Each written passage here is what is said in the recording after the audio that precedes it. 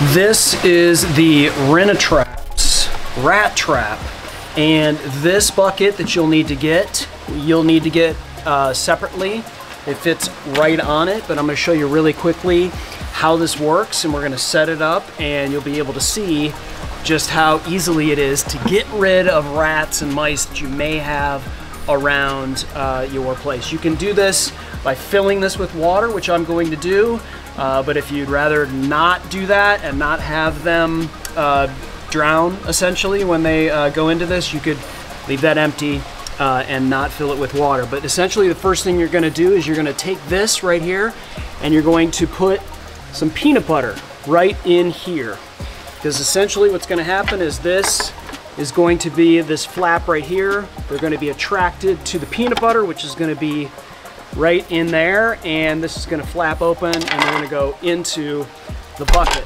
So I've got some peanut butter, and go ahead and be liberal with that, and if you don't catch some or you leave it out for a while, you're going to want to change this because this is going to get gross after a while, especially if the temperature is really warm. So you might just want to monitor that.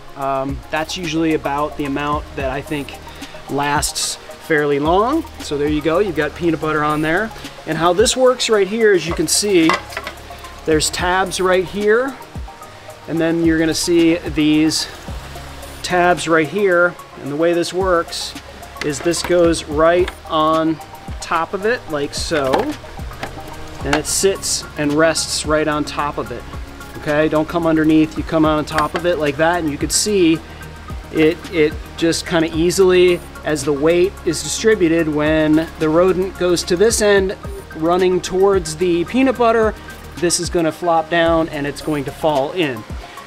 So basically I'm going to put this on top of here, and you can see how this fits right on here very easily. You just kind of line it up like so. Well, let me line it up. Got this over the edge. It's just a matter of getting everything so that it's on the outside like so, and it's lined up. That's how you get it on there.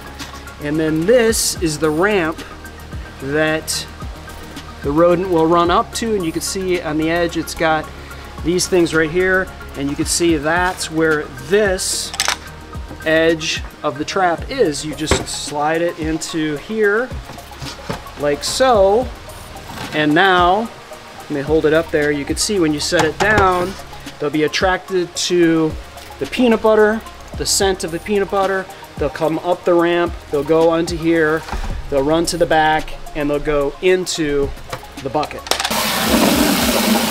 Usually get it about, I don't know, well, a little less than half full to this spot. So a little less than halfway.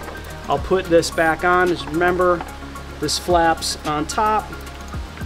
You want to get those going right there on the outside, so that each one of those clips right here, as you can see, is on the outside. I've now got a bucket and I've got the ramp, and I'm going to go put it in the spot where I feel like most of the rodents will be. I usually put it up against a wall. As you can see, that's probably going to be where I'm going to have the ramp.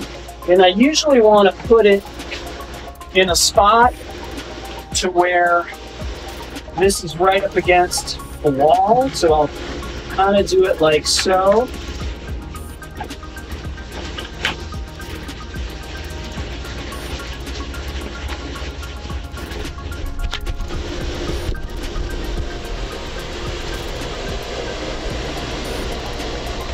And that gives a good little spot to where they can just kind of get themselves up onto that ramp, and then onto this, attracted to the peanut butter, which is still on the back, as you can see, and boom, into the water. And now we wait.